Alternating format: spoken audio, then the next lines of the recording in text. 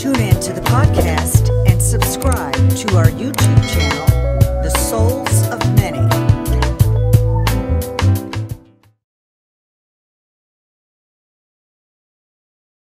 Welcome to the SOM podcast. This is your host, Bridgette Chapman-Lewis.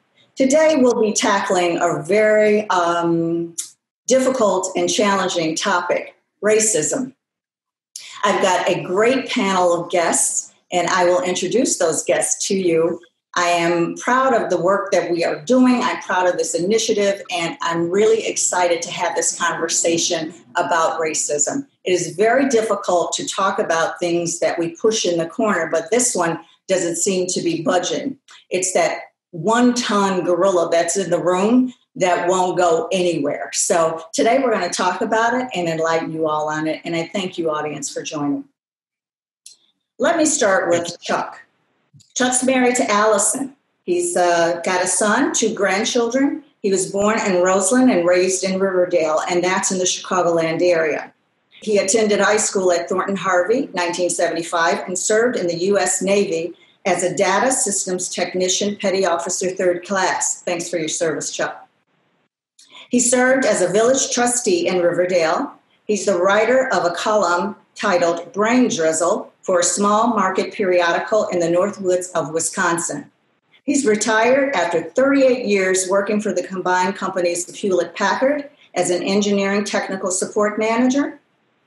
And he has an MBA from the University of Illinois Urbana-Champaign. He strongly believes in the idea of lifelong learning and equality of opportunity. We've got Samuel Crane. Sam is a 25-year-old business owner from Chicago who grew up in London, England. His current projects include Trip C Media, which is a local media and consulting company, as well as an online poetry community based out of San Francisco called Just Words. He is in the process of publishing his first book of poetry, which should be available in late 2021. Welcome, Sam. Thank you. We've got Sue Johnson, Susanna Dozen. Sue, I hope I did your name justice. I'm not quite sure. She's an immigrant by ethnicity. She's Serbian Orthodox born and raised in Nikola Tesla's town in Croatia. Her background includes pre-law, marketing, and real estate. She's a mother of 2 children and truly enjoys being of service to others. Welcome, Sue.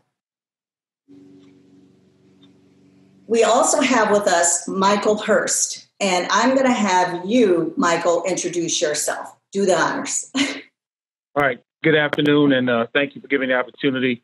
Bridgette, we go back to our Maywood days. I grew up in Maywood, which is a western suburb of Chicago. Still live in the western suburb of Chicago, live in Naperville now.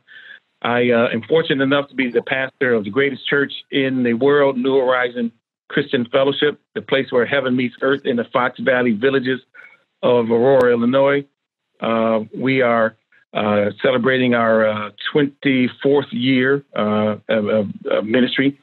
I went to St. Joe High School in Westchester, graduated from Southern University with an accounting degree in Baton Rouge, Louisiana. That is a HBCU, historically Black college university. I am a member of the Alpha Phi Alpha fraternity, and I believe all great men are alphas. Martin Luther King, Thurgood Marshall, just to name a few. But again, I'm a husband of 31 years. I have 3 children and 3 grandchildren present, 1 on the way as I speak. Excellent. That's a full life, Mike. I love it. I love it. So I want to tell everyone on the panel, if anybody gets out of hand, I've got a pastor here to redeem you, and I've got Chuck who totes his guns. He's coming for you. So pipe down. Keep it good. All right. Just joking with you guys. I'd like to open up by reading the definition of racism and what it actually is, according to Oxford Dictionary. And it's as such: prejudice, discrimination, or antagonism directed against a person or people on the basis of their membership of a particular racial or ethnic group, typically one that is a minority or marginalized. And then Merriam-Webster gave some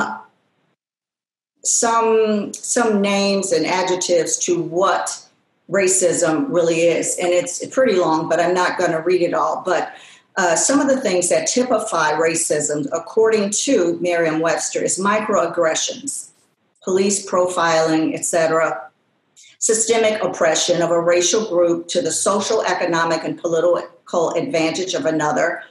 It talks about white supremacy, redlining, etc., and it goes on with a lot of jargon. So that's just two sources defining racism. But as we tackle this topic on a broader scale and then bring it into a micro level, I'm going to get feedback from everyone as to what they really think racism is. How would you define racism? But before we get to that, I received an article from Chuck, and I thought it was one of the most well crafted pieces of work I've seen to date on this topic and what a person believes as to what's going on at our society at large. And I'm going to have Chuck read that to you because I think it's just absolutely beautiful to open up our dialogue. I appreciate that, Bridgette. Absolutely. It is difficult to have a conversation about where we are heading today as a society when you find that no one is listening. Our values and our cultures have always been changing, but now they're changing at an accelerating rate. What once was a dialogue about what we believe as a nation has become a monologue. I can no longer continue to sit back and listen to ideas that seem to be accepted by some as fact, which I do not personally believe. I wanted to get this on the record so that one day my grandchildren can look back at this, read it, and clearly understand where their pops stood during these days of tumult and chaos. Hopefully we can again get back to a place where we can share our own personal beliefs. To be clear, I am not a racist even though I am white. I do not believe in systemic racism. It is difficult to have a common understanding of that term as it has been so inconsistently defined. I believe that hatred toward any race is racism. I believe there are racists in the country, but I do not believe that we live in a racist nation. I believe that Black lives do matter. So do white lives, along with any other race you can put in front of lives matter. I believe that peace comes through strength, not weakness. I have no difficulty in admitting that I cling to my guns and my Bible. I strongly support the police, firefighters, military, and first responders. I believe that our country owes everyone equality of opportunity, capitalism, but not equality of outcome, socialism. I stand for the flag and kneel for our God. I swore an oath in 1975 as I joined the Navy that I still support to this day. I, Charles Boutcher, do solemnly swear I will support and defend the Constitution of the United States against all enemies, foreign and domestic. And I'm not going to read all of that. I believe in and hope for the vision of Martin Luther King.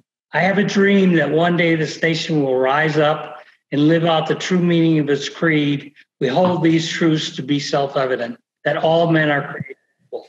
And when this happens, and when we allow freedom to ring, we will let it ring from every village and every hamlet, every state and every city. We will be able to speed up that day when all of God's children, Black men and white men, Jews and Gentiles, Protestants and Catholics, will be able to join hands and the words of the old Negro spirit, God Almighty, we are free at last.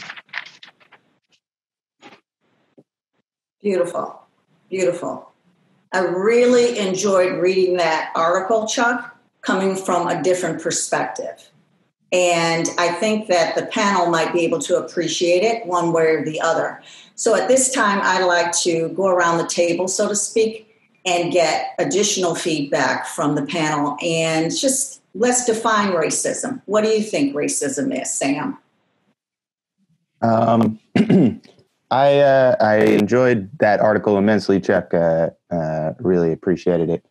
I think racism to me comes in so very many forms, and I have sort of a unique perspective as I spent most of my smaller child years in London, where they teach race and talk about race very differently. So I see it as sort of a spectrum.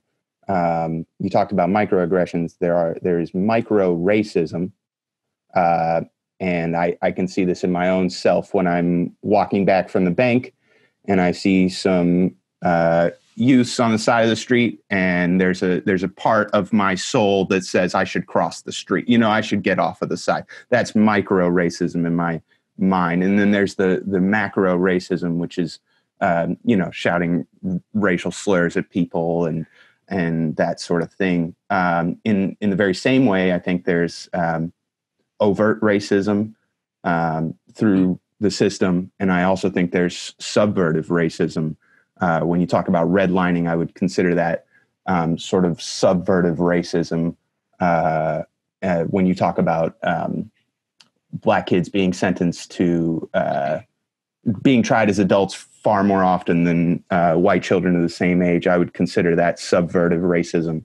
But then there's your overt racism that we all saw with Martin Luther King, where the governor is blocking the entrance to the school and things like that. That's overt racism. That doesn't happen so much anymore. These days, the battles are much more subversive, which I think is what Chuck, and correct me if I'm wrong, was trying to say, as far as the definition changes so much as far as what systemic racism is. And I think that's because it's very camouflaged. Well done in a certain respect. So that would be my definition. Okay. Thank you for that, Sam. But I want to come back to you because you hit on something in the UK, in that you're taught certain things and it's a little bit different than here. So I want to circle back to you, but thank you for that commentary. Let's move on to you, Michael. What is racism to you? How would you define it? So when you look at the word prejudice, it means to prejudge. And I think we all are guilty of prejudging people by their externals. But racism to me is when I prejudge the character or the intelligence of that person as being something that applies to everybody within a specific group. Just like I realize that all white people are not racist. That's a foolish statement to make. To give Chuck a little information, I too, as a pastor, cling to my Bible and also cling to my Smith & Wesson. I'm a concealed carry pastor. It is never a time, other than in the shower, that my Smith & Wesson is not nearby. So I agree with you that on Chuck.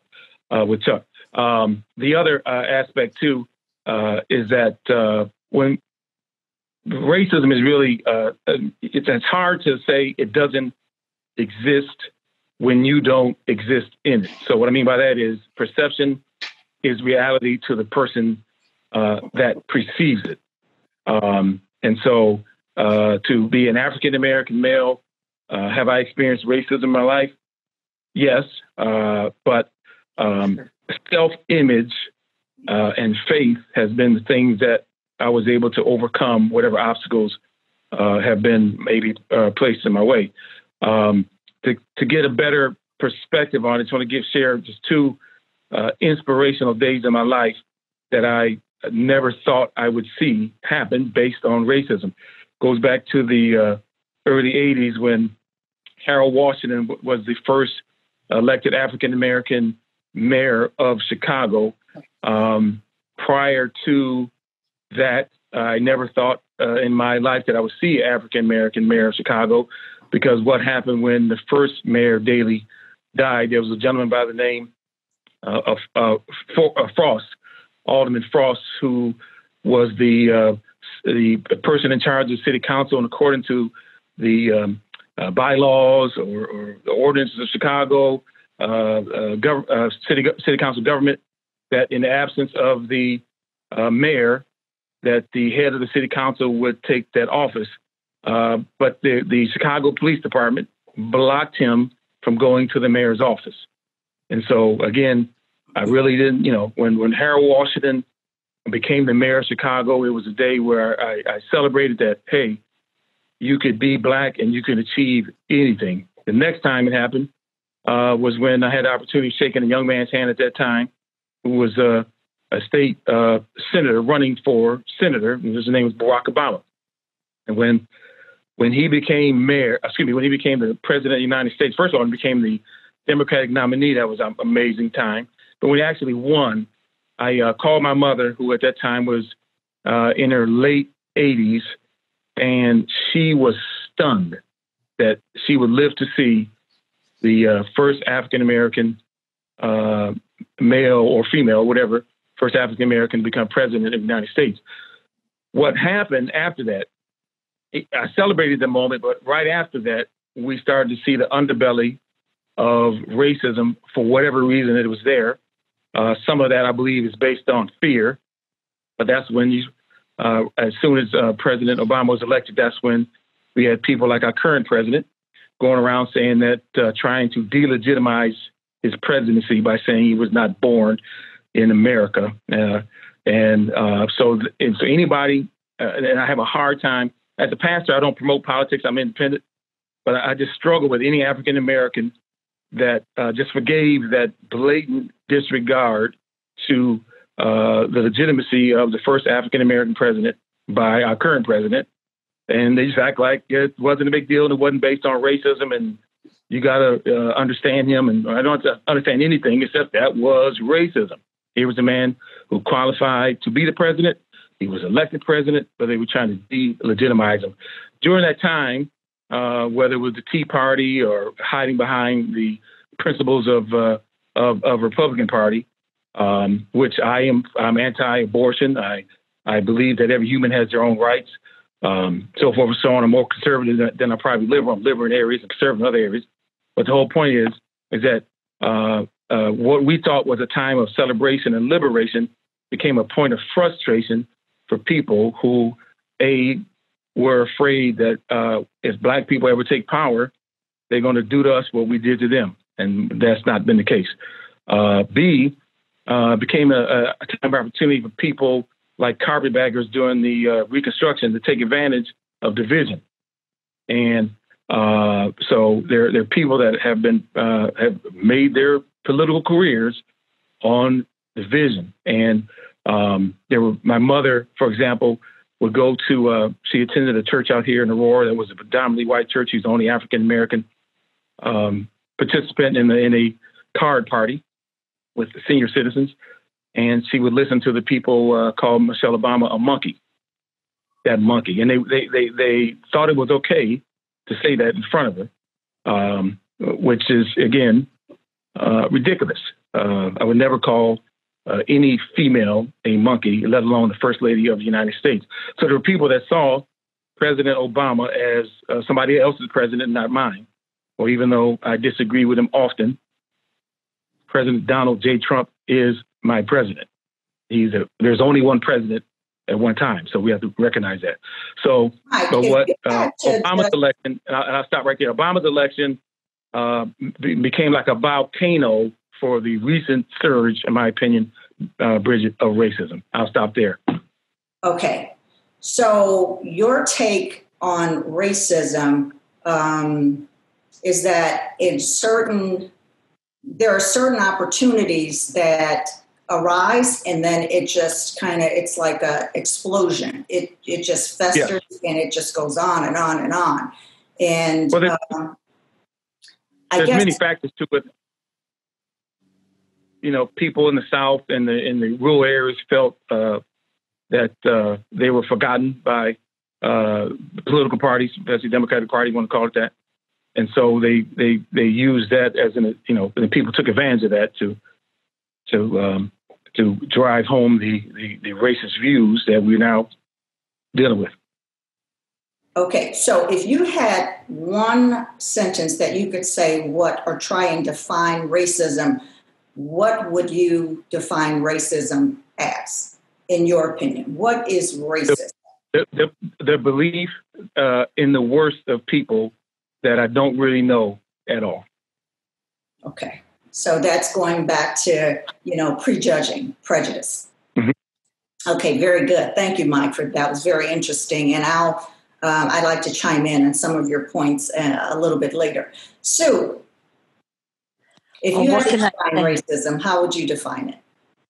A combination of everybody's commentary: prejudice, prejudgment, predetermination, preconception, without really knowing much about anything that is really the definition of racism, let's say, that we're discussing today. It is an emotional topic for myself because my family for generations has experienced ethnic discrimination. And I am actually, Bridgette, a Serbian Orthodox from a minority town in Croatia. So we have been in World War I, World War II. I lost my grandfather. He was a wise man of the village, and we were all white folk. And the partisans and the Chetniks, not getting too much into history, one of them killed him for imagining that he sided with another. My grandmother buried soldiers. Homes were occupied by the Nazis. And Civil War was tragic, which wiped out my hometown, which no longer exists. So myself, I guess, I'm really choked up by this topic to say when I came to this country in 1971, I think I told you this story. My best friend and first friend was an African-American girl at Roosevelt Elementary School.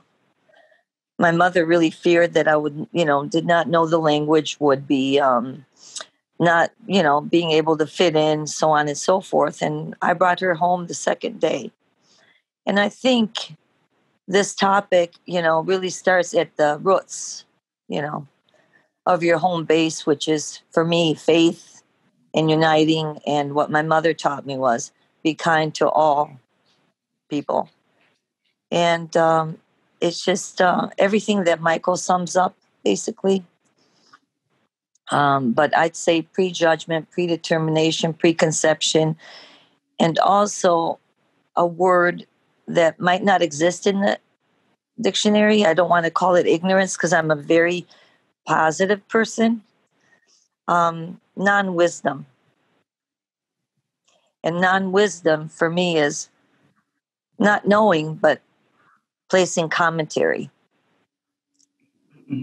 I get that. That's that was pretty eloquently put. And your story, in regards to the wars that your country experienced, being marginalized, all of that is part of racism. And that's why it's important to talk about these subjects today. It not only happens to the Black community, it happens on a broad scale across the world. It just so happens that Black people, by and large, have been disproportionately marginalized, and it's been systemic. And it runs through various institutions, and I could cite the research on those institutions that have done the work to find out just how systemic racism runs. But, that's for another show. What I want to talk about is just getting at the core of it. I truly believe that racism is taught. I think that racism is perpetuated out of fear, anxiety, just not understanding other people. To your point, Sue, ignorance. You cleaned it up very nice, but I have to call it what it is, ignorance. And ignorance is simply means not knowing. You just don't know. So if you don't know what you don't know, you lean to your own understanding and you move forward through life in that regard. If you have a total community of that, then you've got ignorance on steroids. The only thing that community is really understanding are themselves and their way of life. So for me, I would not dare presume what the Amish do on a daily basis and what their ideologies are. I'm not Amish. I didn't grow up in that community. But if they came to live next door to me, I wouldn't ostracize them, or I don't think I would have the right to prejudge them based on what I see on television or what I've heard through other people. I would have to get to know my neighbor. And that's something that we don't do very well as a divided nation, and sometimes as a very divided world. We don't get to know our neighbors. We don't get to know our cultures that are so rich in ethnic beauty that we think that we're better than the next person. That's the superiority and the inferiority that comes with racism.